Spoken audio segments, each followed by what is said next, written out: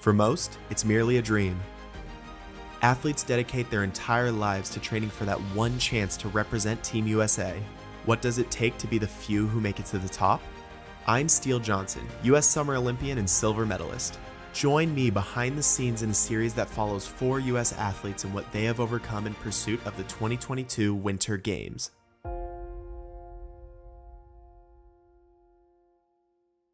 I want to get to the beginnings. How did you get into the sport of speed skating? I was originally born in Ghana, and I was supposed to come visit my dad. Well, I did come visit my dad when I was 5.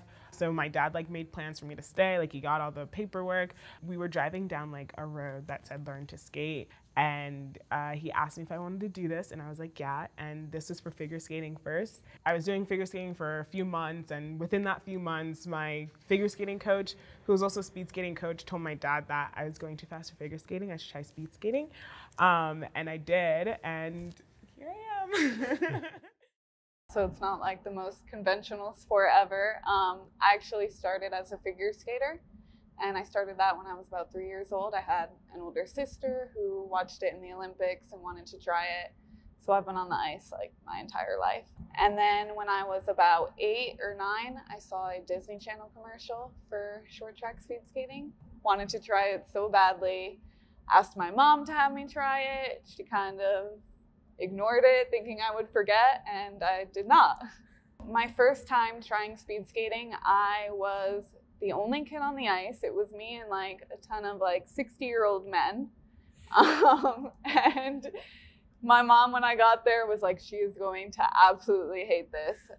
They put a bucket on my head at one point. We're kind of just messing around with me the whole time, but I absolutely loved it. I grew up in a roller rink, and when I was 8 years old, I decided to start doing inline speed skating competitively. And when I was 13, I got the idea to go to the Olympics and this dream, and my parents moved me out to Salt Lake City to pursue it. And so I was out here from 13 years old to 20. I achieved many accomplishments, being on teams of junior nationals and junior worlds, senior worlds, but never the Olympics. When I was 19, I retired, and I stepped away from the sport for 6 years. I was a professional cyclist. I did that competitively, had tons of fun, great experience, put me in the shape that I was able to come back in 2016 and try for that dream of making the Olympics. What was the biggest challenge getting back on the ice and starting to prepare for that Olympic trials in 2018? The skating position, the muscles that you need in order to do it. In cycling, you build up an amazing aerobic base, and so I felt like I could go forever, but in that low skating position, those muscles didn't want to work anymore. So that was definitely the most challenging part. So you love to go fast, you love to be on the ice.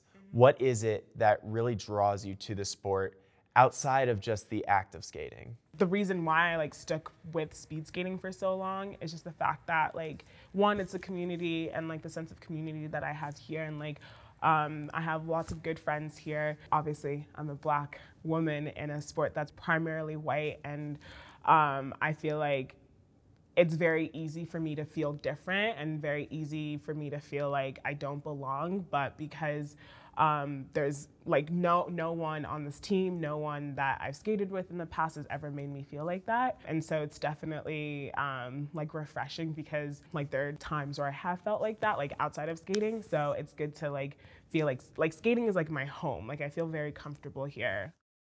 So obviously I want to go to the Olympics, but beyond that, I really want to medal at the Olympics, and I want to be a high contender at the Olympics. I think in the past, I've always thought I want to go to the Olympics, and that was the ultimate goal. And then I think the last Olympic cycle, I missed the team by 1 spot after also having to get surgery 2 weeks before the trials.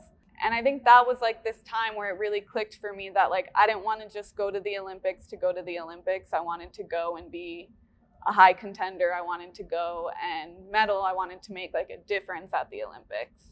Yeah, that's incredible, because a lot of athletes have that goal of getting to the Olympics, But having a goal beyond that is what separates the elite from the rest of the crowd. And so you've bounced around a few different sports. What is it that brought you back to speed skating? The feeling of regret. Speed skating has been my passion, my love, my entire life. And stepping away without accomplishing that one ultimate goal was what kind of sent me to bed wondering what if. I think I was watching the Olympic trials, actually, and just kind of got the idea to come out and try it again. And I came out, got on the ice. It had been 6 years at that point, and it just felt like home. It felt effortless and something that I knew I needed to go for again. There are obviously days where I didn't want to go to practice because I just wanted to stay at home, or because the practice day was going to be too hard, and I was just like, maybe I should skip today. But I think it got to like a different level because I had to struggle with a lot of things with like my mental and my well-being and stuff like that, and it was like genuinely like, I do not want to get up. I want to go somewhere else. I want to go home and I want to be with my dad, or I want to go like spend time with friends, or I just like don't want to be at the ice rink anymore. And it like lasted for like 2-3 years. But then this year is like really nice just because I have a better support system. But then like unfortunately during the summer I got injured, and it was a pretty bad injury, and I like missed a whole summer of training, which is like the most important part of training. And so not being able to train with the team, I've definitely felt like I fell back a lot. And when I did come back, I was just like, oh my gosh, like, am I gonna make the team? Am I gonna do well at the Olympics? Am I gonna do well at World Cups? I've had knee problems here and there throughout my career, but like this has like been the biggest knee problem that I've had, and like actually not being able to skate. And so like you said, like being able to have like that support system is incredibly important, just because I know for a fact that if I didn't have anyone behind me, it definitely would have been like 10 times as harder, like, or even would I even still be here if they weren't there, you know?